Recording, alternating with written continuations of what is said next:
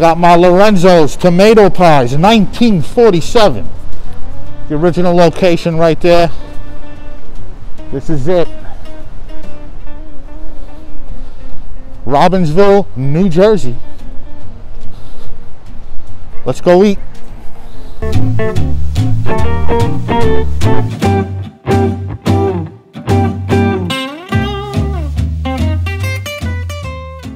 Super excited, guys, super excited. Everybody's been telling me, DeLorenzo's, go to DeLorenzo's, go to DeLorenzo's. And I'm like, what's up with this place, DeLorenzo's, first and foremost? 1947, guys, says it right there on the box. They've been here.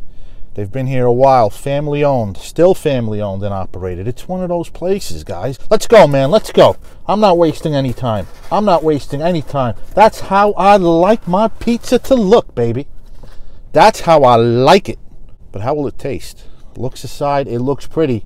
When you see char along those edges like that, char around the entire perimeter. Got the half sausage. They said you got to get the sausage here. It's one of those places. The sausage. I see the pecorino, the grated cheese. Smells pretty good. Tomato pies.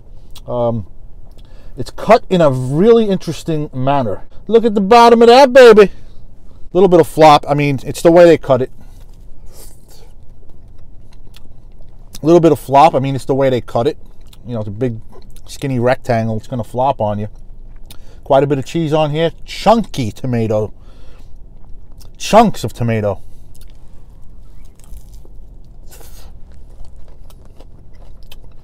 Mmm.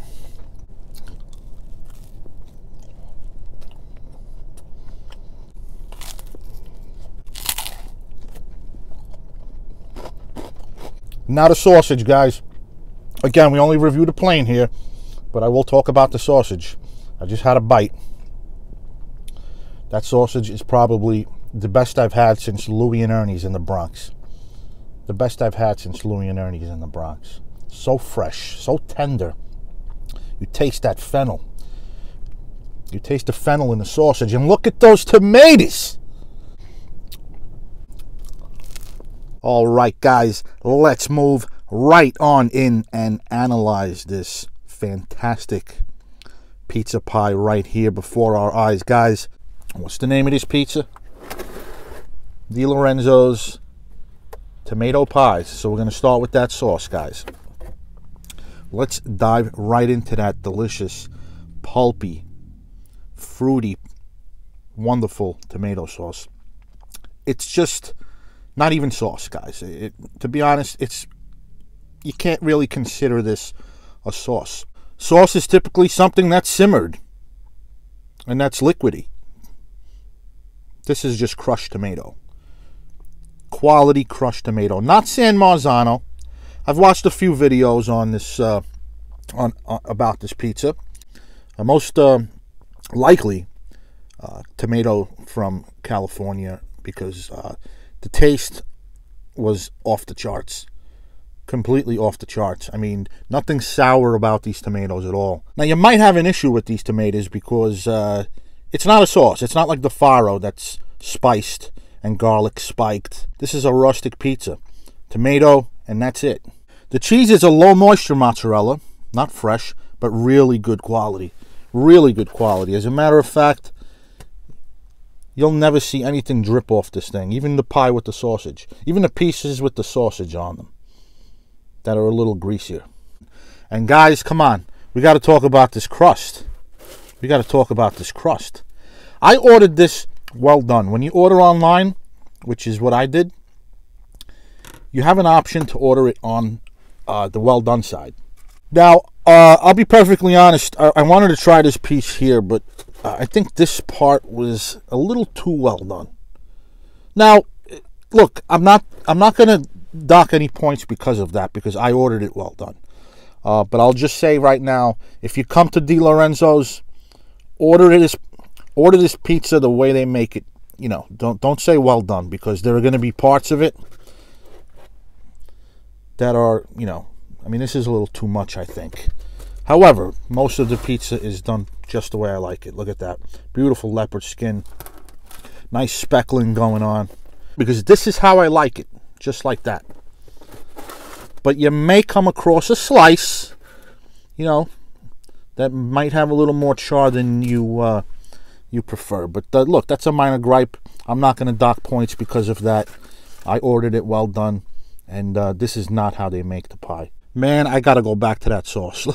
Look at these wonderful tomatoes.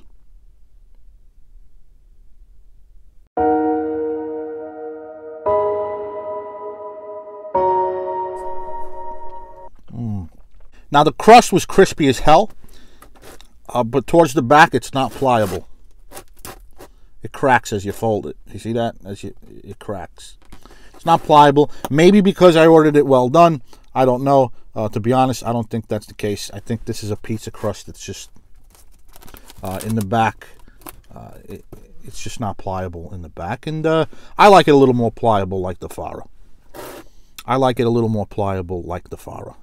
And it's not. But that's only towards the back. Much of this pizza is very pliable. It's not like tavern pizza, you know, where it cracks every time you bend it. It's very much a very pliable pizza. Very much a pliable pizza. Wonderful crust. And very airy, too. Though it's so thin, it's probably very difficult to come across air pockets because it's extremely thin. Pizza gets cold, we give it another fold. Though this is the type of pizza that's not foldable. And it's not exactly knife and fork pizza either because it's just too crispy to cut with a knife. It's too crispy. Look at that. Look how it's holding up. Oh, man. This is really good dough. Definitely an overnight dough. It wouldn't surprise me if this is a 24-hour dough. It's just so light. Italians talk with their hands. This is actually like sign language. People think Italians, they're just very hyper people and, neurotic people. No, they do talk with their hands. This actually means I'm living it up. It's like sign language. Guys, this pizza is disappearing fast. All right, here we go. Here we go. What are we rating this thing? Since 1947, gets an 8.7. 8.7. Short of the 9. Just short of the 9. Again, my humblest opinion, based on pies that I've eaten before me, comparing it to some of my favorites. 8.7, guys. Some of the best margarita-style raw sauce I've ever had. Not simmered. Raw sauce. Freaking delicious. They're so good, you're going to need a toothpick after eating these pizzas because you got to pick the tomato skin off from between your teeth, man. That's how fresh these tomatoes are. Beautiful town, beautiful pizza, lots of delicious restaurants, Italian specialty stores, which I'm going to go walk into right now. And hope you guys enjoyed this one. Yes, an 8.7 for DeLorenzo's tomato pies. Instagram, man, come and follow me. Link is included in the description section of the video. And remember to like, share, and hit that bell. It would help me out, guys. I really do appreciate it. And until next time, keep your bellies full. This is Antonio, signing off.